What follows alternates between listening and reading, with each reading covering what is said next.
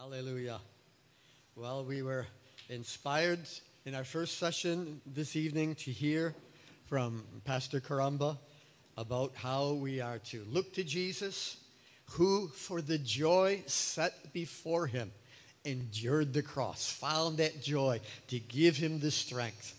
And he began to share with us about the victories that joy would bring.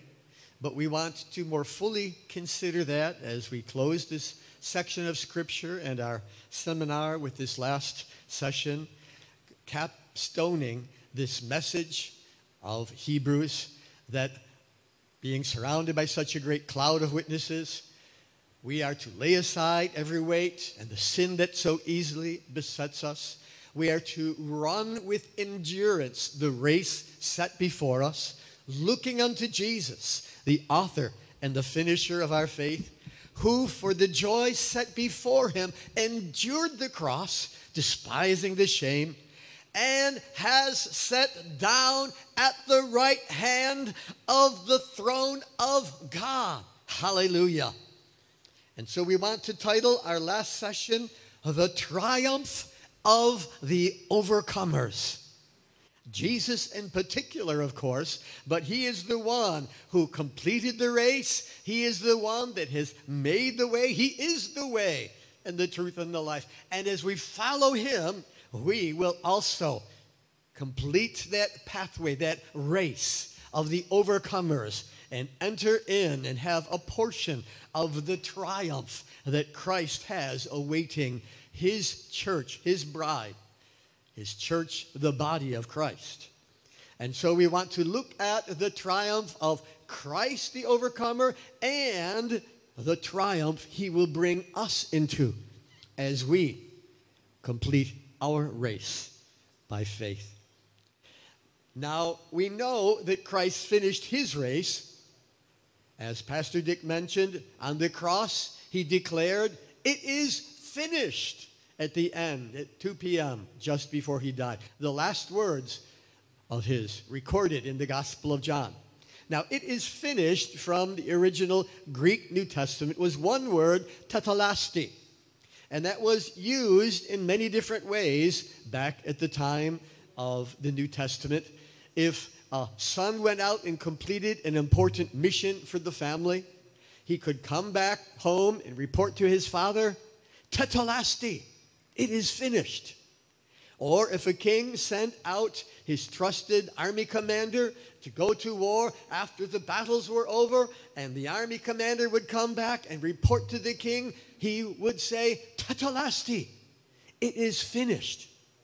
And so as Jesus died on the cross, he gave his last cry of victory. It is finished. He was going to return to the Father and say, I have accomplished the mission for which you sent me. He was going to declare, the battle is over, it is won, that he had fought the good fight and finished the race.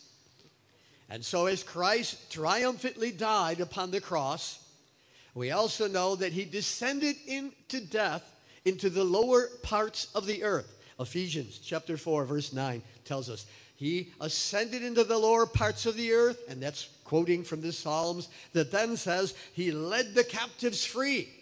Matthew says, the graves were open after his resurrection, and many of the saints arose. They just had a stopover in Jerusalem on their way up to the heavens that were opened by the resurrection and the ascension of Christ.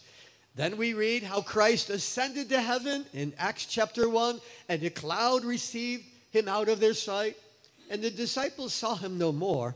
But the prophet Daniel saw the other side of this story when Christ, ascending up through the clouds, came and arrived back in heaven to present himself back before the Father. And so let's look at a picture that tries to feebly portray this as we read a portion of Daniel chapter 7, verse 9, 10, 13, and 14. I watched until the thrones were set in place, and the Ancient of Days sat, whose robe was white as snow, and the hair of his head like pure wool. His throne was like flames of fire, and his wheels like burning fire. A stream of fire went out and came out from before him. 1,000 served him. 10,000 times 10,000 stood before him. The judgment was set. The books were opened. And I saw in the night visions, and behold, one like the Son of Man came with the clouds of heaven, and came to the Ancient of Days, and they brought him near before him. And dominion and glory was given him, and a kingdom that all peoples and nations and languages would serve him. His dominion is an everlasting dominion which shall not pass away, and his kingdom that which shall not be destroyed. When Christ ascended back to the throne of his Father to take his authority and his kingdom, from which he can now declare, all power in heaven and on earth has been given to me. Now, when Christ returned to heaven, he sat down on the throne of God, having finished his race and entering into his reward. And so then, after his victory, John had the vision where he saw in the midst of the throne stood the Lamb, Christ at the throne of God, seated, having rested from his great fight, his great race, his great victory. And now he sits in heaven, and he is resting in his triumph. As the prophecy of the Father was, the Lord said to my Lord, sit at my right hand until I place your enemies as your footstool. That's the Lord, God the Father, said to my Lord, God the Son, sit at my right hand until I place your enemies as your footstool. The Lord shall send the rod of your strength out of Zion. Rule in the midst of your enemies. Now Christ is resting in his triumph as the victor, waiting for the timing of the Father, waiting for that full victory to be revealed, waiting until all the enemies have been placed under his feet. Christ is seated on his throne. He won the race, but he's waiting. In 1 Corinthians 15, verse 23 through 25, it tells us the steps to the end of the race, to the final victory of God. It says, but each one in his own timing, in his own order, Christ, the first fruits, afterwards those who are Christ's at his coming, that's the second coming, and then comes the end when he, Christ, delivers up the kingdom to God the Father, when he shall have put down all rule and authority and power. For he must reign until he has put all enemies under his feet. He sits triumphant in heaven, but he is waiting for us to finish our race and be prepared for his triumphant return, so that when he returns and comes, he will be able to then bring us into the full reward that he has prepared for us. He's waiting for us to finish our race at the second coming, for the bride to be ready for the final triumph. Christ has finished and is in triumph. The church shall soon, at the second coming, finish the race and enter into his triumph and reward. And so, our Lord Jesus, almost the last words he declared in the Bible, in the last chapter of the book of Revelation, chapter 22, verse 12, he said, behold, I am coming quickly, and my reward is with me, to give to every one according to his work. Now, it is true, we do not earn salvation by our good works. Ephesians 2 makes it clear, with many other scriptures, by grace we are saved, not of our own works, lest any man should boast. No, our own works can never give us the doorway into eternal life in heaven. However, it did cost. There was a work. There was a price. It's not our good works. It was the good work of Jesus Christ on the cross that has opened the gates of eternity and victory and triumph for us. But while Jesus opened the door and made the way for us, he also has said that it is our works done by the power of the Spirit, done in the name of Jesus, that then we will be eternally rewarded for. We will gain triumph with Christ. We will have eternal rewards and honor from how we run and finish our race. How many years, Pastor Dick? 31? If Jesus doesn't return, I'm a lot closer, okay? Hallelujah. But I hope I'll run a good long race too, okay?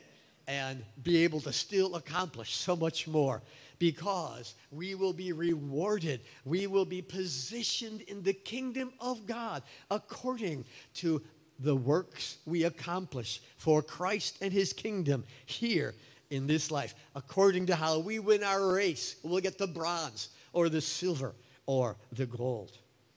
Now, when Christ returns from heaven as the King of Kings to sit on his throne, he declared in Revelation 3:21, "To him who overcomes, I will grant to sit with me in my throne, even as I also overcame and have sat down with my Father in his throne." Now, we really couldn't get a picture of that, of Jesus sitting with his Father, and then we are sitting with them both in Christ, in the Father, on the throne. That'd be a little hard for an artist, okay? But Christ is one with the Father, and we are going to be the bride of Christ, who is going to be one with him. He has entered into the victory and triumph of the Father, sitting on the throne of God. And we will also share in that triumph and victory if we run our race well, if we overcome. Christ will return from heaven as the King of Kings to sit on his throne in Jerusalem for 1,000 years. As Isaiah prophesied in the portion of chapters that's sometimes called the mini-apocalypse. It's visions of the last days coming up to the second coming of Christ. And in Isaiah 24, verse 23, it says, culminating in the troubles of the last days, the judgments of God, and the return of the Messiah, it says, "For the Lord Almighty shall reign on Mount Zion in Jerusalem, and before his elders with great glory." Yes, he will sit on the throne in Jerusalem. And we further read in Zechariah 14, the beautiful prophecy of the Lord Jesus returning, when the Jews in Israel are having the last war that they're losing, and just before they're wiped out, when there's no more natural hope that they'll win, and they're crying out for salvation. There is no hope in the flesh. They're hoping that their Messiah will come. Then it says in Zechariah 14, then the Messiah's feet will touch the Mount of Olives, will come down to Jerusalem. Christ will reveal himself as the Messiah, as the Savior, shall destroy the enemy armies opposing them. And then in verse 16, it says that it shall be that everyone who is left of all of the nations, this is for the 1,000 years in the millennium, they shall go up yearly to worship the King, the Lord of hosts, Jesus, in Jerusalem, and to keep the Feast of Tabernacles. Now, in modern years, Christians from around the world go to Israel just at the time of the Feast of Tabernacles, usually in October in our calendar. And many thousands gather from different nations, and they'll have a march through Jerusalem. They stir the capital of Israel with their flags, flying the flag of Israel, flying the flag of Ethiopia, the flag of Sweden, the flag of the United States. Do I see a flag of the Philippines? Where's Nepal? Where's India? They're going to be in there. All the nations will go up yearly to Jerusalem to honor the King of Kings ruling the world on his throne in Jerusalem. He who was despised and rejected has become highly exalted and given the name of Jesus, the King of Kings, the Lord of Lords, sitting on the throne as ruler of the world. And yet, while he does that, he's not going to be the only one sitting on a throne in the coming kingdom. We read that King David is, and many others are going to sit on thrones. In Revelation 20, verse 4 and 6, that in the second coming of Christ, at the first resurrection, John said, I saw thrones, and they sat on them. And they shall be priests of God and of Christ, and shall reign with him, with Christ, for 1,000 years. Those who finish their Christian race well will also share in his triumph, the triumph of the overcomers that finish their race well. And among those that will share in his triumph, that will sit on thrones, that will rule and reign with Christ in this world. Well, Jesus is the King of all kings, but that suggests there will be individual kings over the nations.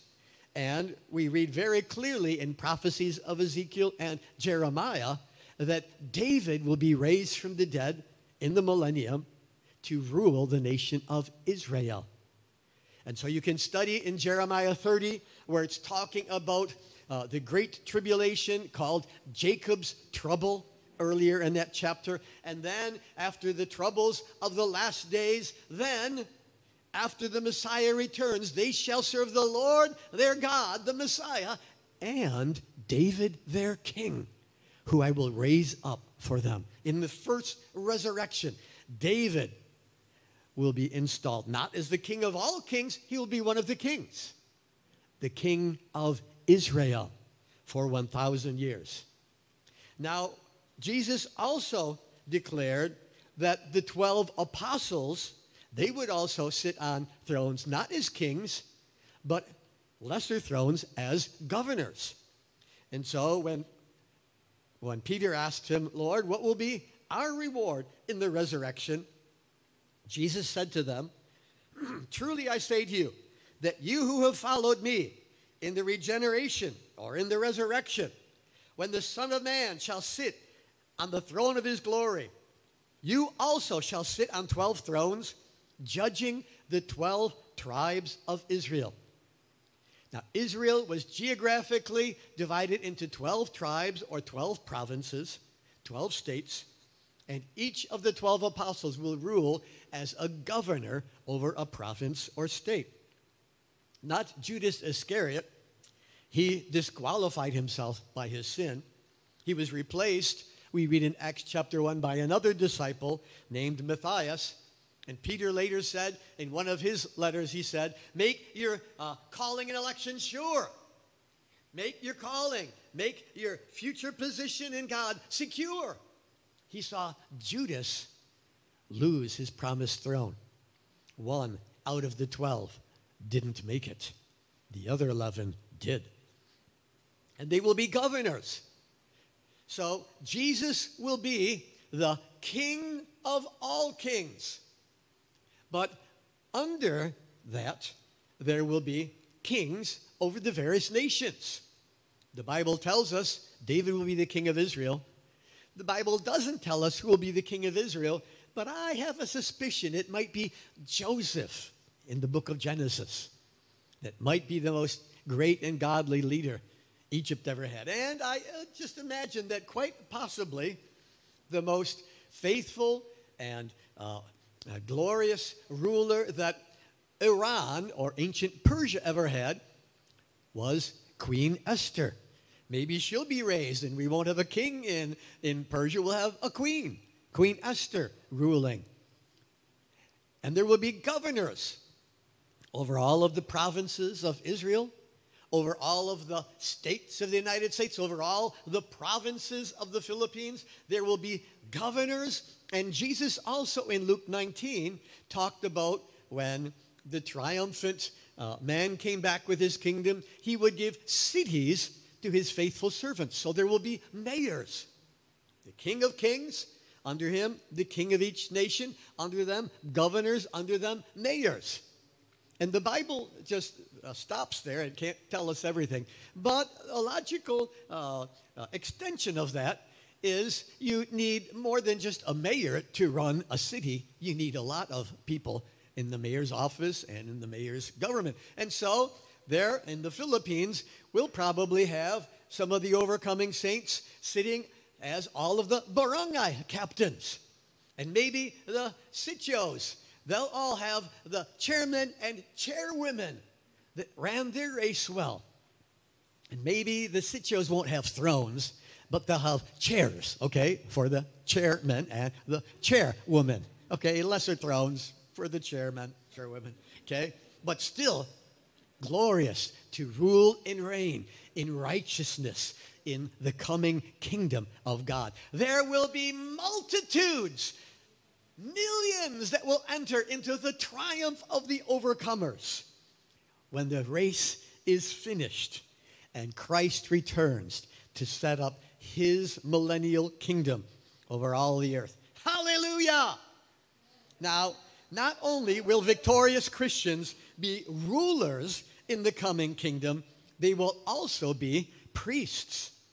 And so we read in many scriptures, such as Revelation 1:6, that God has made us a kingdom, priests to our God, or a kingdom of priests, or kings and priests, some translations have. And in 1 Peter 2:9, you are a chosen generation, a royal priesthood. That can accurately be translated, you are a kingly priesthood. So there will be rulers, kings, governors, mayors, barangay captains, sitio chairmen. There will be rulers in every nation. There will also be priests, because it will be the kingdom of God over all the earth. And so many people in the resurrection will rise to take the ministry of the priests. And we can't begin to look in a few short minutes. Well, we'll begin, but we can't exhaust looking at the ministries of a priest. But one of the important ministries of priests is that they are to be teachers. And so in Malachi chapter 2, we read, the priest's lips should keep knowledge. They should seek the law at his mouth, for he is the messenger of the Lord of hosts. A priest, a New Testament, godly, born-again Christian who becomes a priest in the millennium. He should be the messenger of God. He should teach the ways of God. In the Old Testament, it was the priests who were the teachers of Israel. And they were to teach the people the difference between the clean and the unclean. Teach them the ways of God. And so, in the coming kingdom of God, there will be many that will not just rule over the earth, but many that will be priests, that will be teaching the people. And Zion in the Bible has a strong calling to teaching ministry. In the Old Testament, also in our experience, for those of you who are if you've come to Zion Ministerial Institute, or you're part of a Zion church, you know that teaching is a great strength and importance that is emphasized in the part of the body of Christ that God has called us to be, to exhibit and to teach Zion. And so, back in 1993, a few years after we started Zion Ministries of the Philippines, my wife and I were praying one Sunday night in our rented home. And as we were praying, God gave me a vision and began to speak to me from Isaiah chapter 2, verse 3. And the Lord spoke this prophecy that's of the last days and the millennium, that in the last days, the mountain of the Lord's house will be raised up above the other mountains and hills, and many people, many nations shall go and say, come, let us go up to the mountain of the Lord, to the house of the God of Jacob. And he will teach us of his ways, and we will walk in his paths. For out of Zion shall go forth the law and the word of the Lord from Jerusalem. And as this scripture was being spoken to my heart, I had a vision that here up in Antipolo, up in the hills over Manila, that there would be multitudes that would begin to stream to Zion, to a Bible school and ministry we were to start here, and that it would be a ministry that would reach out to the nations. Now, tonight we have maybe a dozen nations being represented in the Zoom and Facebook. You brothers and sisters listening, and many hundreds, perhaps over 1,000 right now from around the world that are listening to that which comes forth out of spiritual Zion, where God will teach us of his ways, where from Zion will go forth the law, will go forth the clear teachings of God. And so we seek to be a teaching ministry to help you. As my wife mentioned, we have a website, Zion PH, 6 letters, ZIONPH.com. And we've got dozens of books and hundreds of videos and MP3s and different helps. They're all free for you to study and study and study the Word of God and be built up to run the race with endurance, to know your calling set before you, to be able to press on to the mark of the high call of God in Christ Jesus. Hallelujah. And so that's for the Old Testament Zion. It's for those who are spiritual Zion. And in the millennium, when Jesus rules from Jerusalem, it will be a literal Zion again, where there will be teaching going forth from Christ and the leaders. Now, there will be teaching emphasized all over the world in the millennium. Many of you are called to be teachers. Many of you are teaching, and others of you aren't teaching yet, but get ready. That's part of your calling. But there are other priestly ministries. There are the ministries of song leaders, of musicians, of singers.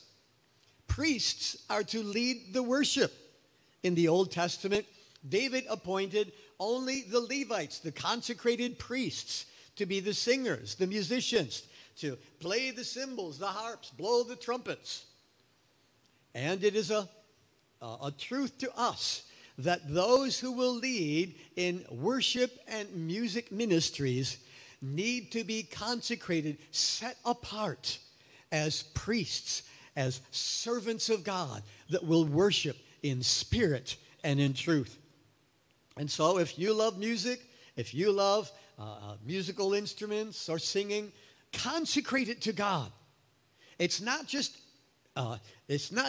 technical excellence. It's not just skill that's important. It is important, but what's more important is that we are consecrated worshipers in spirit and truth.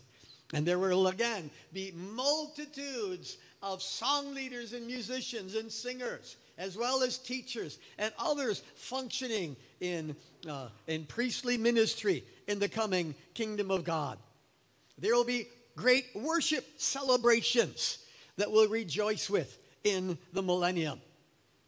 Now, my wife, the first time she was in Israel about 20 years ago, she saw at the end of Shabbat, of Sabbath, there was a large group of Israelis that gathered and started dancing with joy before the Lord. And one of them explained to her afterwards, oh, we have about 200 dances in which we celebrate before the Lord. Wow, the Jews have 200 different dances? How many dances do we have in the church? You know, you get a little jump. Maybe one person, spins around. Very rarely, two people might, hold their hands, or be a chain. But we have 3 or 4. ways to express our joy and celebration. In the millennium, we're going to have 1,000 years to learn how to do it better and better and better. Hallelujah. Then we're really going to have worship celebrations. It said of David in Psalm 68, he had a procession that came into the sanctuary with the singers going before, and then the musicians, and then the ladies with the tambourines and with the dance. And it was quite a celebration that he had. In Solomon's temple, they had it really worked out to be glorious. And then the real glory of God fell. But we're going to see celebrations like we've never seen them before in the 1,000-year kingdom of peace and prosperity and joy that our Lord Jesus is going to bring us into. And there will be feasts as part of our priestly ministry. There were 3 feasts a year originally given by Moses in Exodus and Leviticus, and then there were more added on later, the Feast of Purim and others in Jewish history. And today, the Jews and Christians celebrate the Feast of Tabernacles. It's the Feast of Harvest. It's prophetic of all the nations coming before the Lord. They're having practice sessions every October in Jerusalem in recent years. But we're going to see the real glorious things, the real celebrations when Jesus sits on his throne in Jerusalem. And Passover, that's an important feast for the Jews, and for Christians, we celebrate the resurrection of Christ. That's going to be great. There may be other celebrations and holidays. Maybe we'll celebrate the day that Jesus returns, May 11 or October 15, whatever it is. Maybe we'll celebrate Liberation Day for the world. And I have the suspicion that, if we can just get Jesus to tell us what was the real day he was born, December 25, what was the real day? He certainly would know. Well, I think maybe we will be able to purify Christmas. Yeah. Santa Claus will be out, rejected. Rudolph the reindeer, well, he's kind of cute, but he's not going to be in the millennium. He's not going to be part of our Christmas celebrations. Frosty the snowman, okay. But nativity scenes, what a wonderful way to celebrate the birth of our Savior. Gift giving, well, the Magi did it, the wise men from the East, and it's great to be able to give. And in the Philippines, paroles, symbol of the Star of Bethlehem. Oh, let's see them all over the Philippines. How about all over the world? Okay. And let's see what we can do in the millennium to celebrate the goodness and the greatness of our God. We will be kings, rulers, even chairmen and chairwomen, and we will be priests in the coming kingdom of God. And he has made us to be kings and priests unto our God, and we shall reign on the earth. We read in Revelation 5, verse 10. Now, a lot of times when people talk about, thrones in the coming kingdom of God and all of these, glorious, things, a lot of people say, well, I'm never going to be a king. I'm never going to be a queen. I just hope I make it into the kingdom. But the Christian race is not just going to be won by a few ultra-spiritual saints. It's not just for the elect of the select. Winning the race is for all Christians who will wholeheartedly run after God. It's for all of us. We can all overcome the difficulties we face in running after God and fulfilling his calling. As the Lord told Paul, when Paul had great difficulty, he had a messenger of Satan buffet him. That means repeatedly beat him up. A messenger, an angel, it says in the Bible, a fallen angel of Satan was after him. And read about all his difficulties. Stoned and left for dead, whipped, beaten with rods 3 times, whipped 39 lashes 5 times. And he said, these light afflictions. compared with the glory coming. He doesn't seem like light afflictions. But in the midst of it all, he sought the Lord. Lord, can you take this from me? And the Lord told him, my grace is sufficient for you.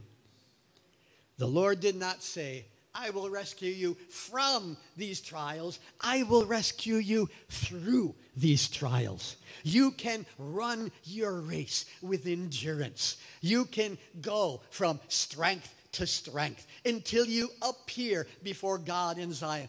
God is able to give us all the road, the door of escape, the pathway upon which there will be victory. And each of us can fulfill our calling. Many millions, multitudes shall enter into great victory and triumph in the coming kingdom of Christ. Now, yesterday, Pastor Nandy mentioned about someone who saw 90% of their young friends in the ministry when he was in his 20s, I think, 30 years later, 90% of them had failed. And that sounds like a rather discouraging figure. Oh no, does that mean 9 out of 10 of us will fail? Well, I don't think so. Not at all. In some places, in some Christian denominations, they're weak, they're not strong in the Lord, and there's going to be a lot of casualties. Some nations are backsliding, and even the Christians are being corrupted by the worldly society around them. And in some places, there will be many that will fall away. But in many places, the saints are going to run a good, strong, triumphant race.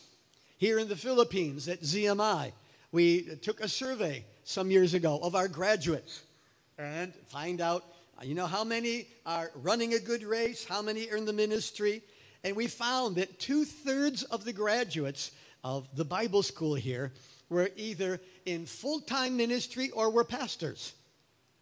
Many Bible schools around the world are happy if 10% are in the ministry. We have 2/3. And the other third, most of them are in lesser positions of ministry. Maybe they're working to help support their family. No, almost everyone is running a good race. It's not like 90% have to fail. We can gather around saints pressing on in God, receiving good teaching, being strengthened by God, so that we could be 90% who make it, not 90% who fail. And so, what can make the difference between many who fail and many who succeed? Well,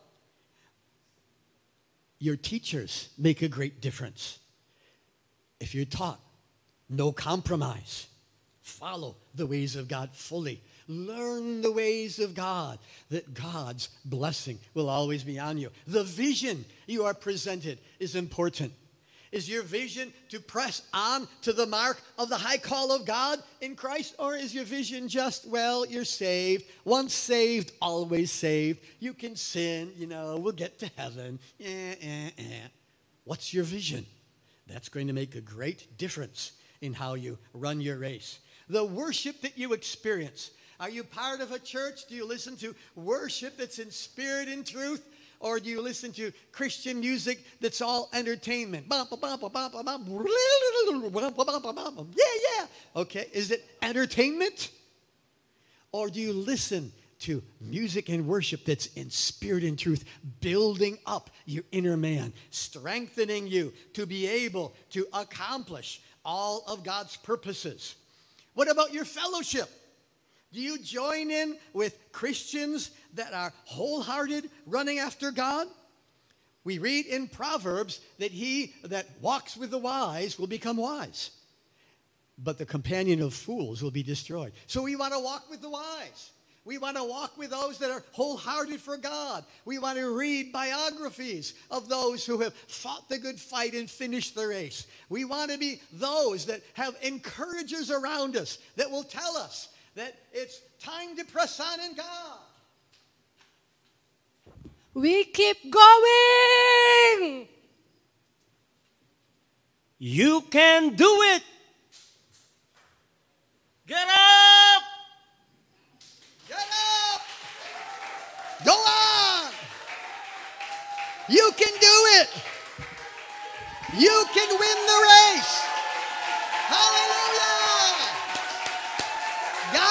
is for you, if God is for you, who can be against you? Hallelujah! Run the race with endurance. Amen. Hallelujah. We can all overcome the difficulties we face in running after God. His grace is sufficient for us. We can all join the heroes of faith that will overcome, like the ones written in Hebrews 11. Now, Pastor Joe started us out with encouragement from just a few of the heroes of faith. We can't look at them all. Even the writer said, time will fail us if we tell you of all of the victories and all of the great men and women of God. Our time will fail us. We can't do it all. But I just want to look at just a very few, just to show you that the heroes of faith, they weren't all miracle workers. They weren't all conquerors that conquered kingdoms. No, a lot of them were very ordinary people with ordinary pressures. We read about Abraham. And yes, Abraham, he had different trials of faith. But the longest one he had was that he was a stranger in a strange land, lived among strangers. He didn't own any land. He didn't even have a house. He just pitched his tent. And when he and Lot were considering what direction to go and settle down, Lot chose the well-watered grasslands of the valley of Sodom, a beautiful city to live in and prosperity for the cattle and livestock. And Abraham went the other way up into the barren mountainside. He only lived in tents. And in Genesis chapter 18, verse 1, it says, he was sitting at the door of his tent on one day under the shade trees, the terebinths, and 3 strangers came by that he invited to come and join him and said, rest under the shade. It was hot. Do you know how hot it is living in a tent? No aircon. There was Lot down in Sodom. He had a nice stone house, stone floors. It stays a lot cooler at day. Abraham had to go outside of the tent and be under the shade trees. He didn't live in a nice city. He was following God in purity and holiness. And the Bible says he was waiting for the city whose builder and maker is God. And so it says God has provided, has made a city for him and those that follow faithfully. So sometimes we don't live in the places we like, or we're just renting a place that's hot and we don't like it. But maybe we're in the will of God, and that's part of our running our race of faith. Then we have the testimony of Sarah. And Sarah, she had a problem. She couldn't bear a son. But many of us have health difficulties. And if you have a health problem, you might say, well, I can't really fulfill all of God's purposes. It's,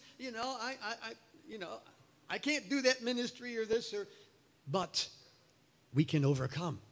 God can help. That even through health difficulties, as Sarah overcame, we can find God's grace. Maybe you need a healing. Maybe you need God's perseverance. It's not somebody who chased an army.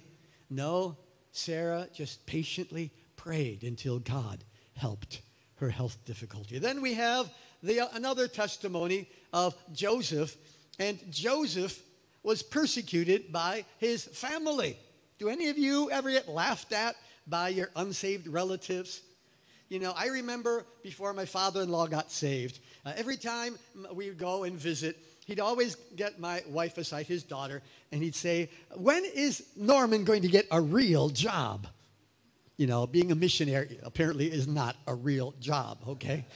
I don't work 9 to 5, I don't get the same paycheck, or I don't know what.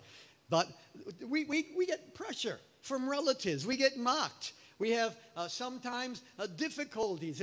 And Joseph was accused by his Potiphar's wife, by his employer's wife, slandered and thrown in prison for a crime he never committed. We can have these things happen to us.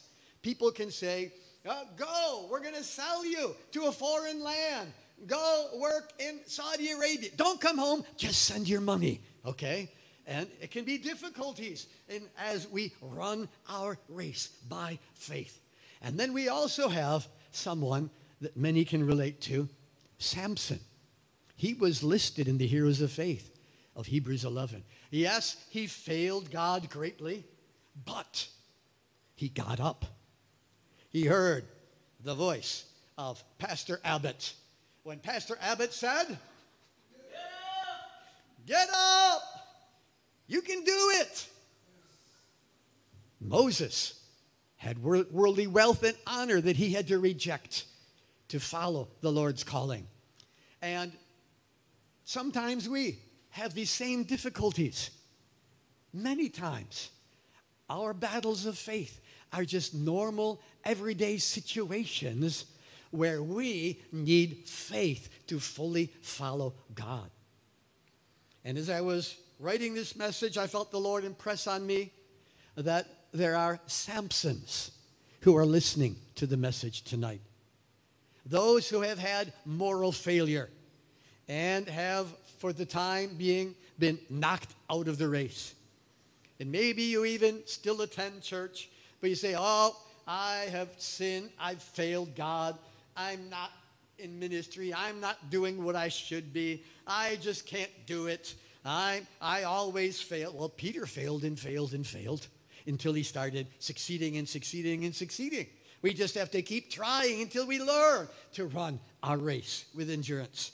And Samson, at the end, when it looked like he was an utter failure, blinded, slave of the Philistines, he rose up and he prayed with a new consecration. "Lord, give me victory over the enemies one more time." And as he broke down the temple of Baal and all of the lords and governors and generals of the Philistines were wiped out in that one collapse, that one celebration, Samson gained his greatest victory, and he is in the Hebrews 11 heroes of faith. And so Samson wants to tell us, get up. You're not dead. Stand up. Start running again. You can do it. You can start to win the race. You can overcome. You can do it. You can press on in God. You can have the victory. Arise, ye children of Zion. God will give victory. Hallelujah. And so at the end of our race, we want to be those that will be able to say like Paul, "I have fought the good fight. I have finished the race. Now a crown of righteousness is waiting for me." And like our Lord Jesus, may we hear his testimony. He finished his race. He despised the cross, but for the joy set before him, he endured, and he has sat down at his throne. He has entered his reward. And now he wants to encourage you to run the race with encouragement. May we all look to Jesus and find the grace, the strength we need to run our race to the end, triumphant. So let me invite the worship team to come back, and let's sing the scripture in the book of Jude. "Now unto him who is able to keep you from falling and present you faultless before his throne. To the only wise God be honor, majesty, dominion, and power forever.